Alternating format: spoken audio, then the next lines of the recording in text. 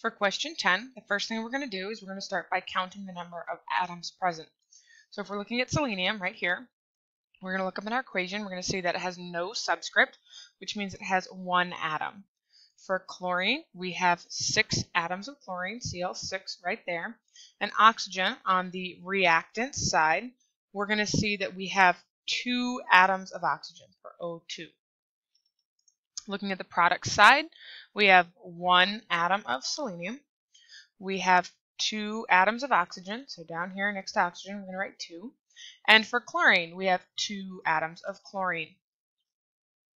1 and 1 is even for selenium, so that's balanced. Chlorine, 2 and 6. 2 goes into 6 3 times, so we're going to change this here to be a coefficient of 3. 3 times 2 is going to be 6. Now we have 1 and 1 for selenium, 6 and 6 for chlorine, and 2 and 2 for oxygen. So this equation is balanced just with that one coefficient.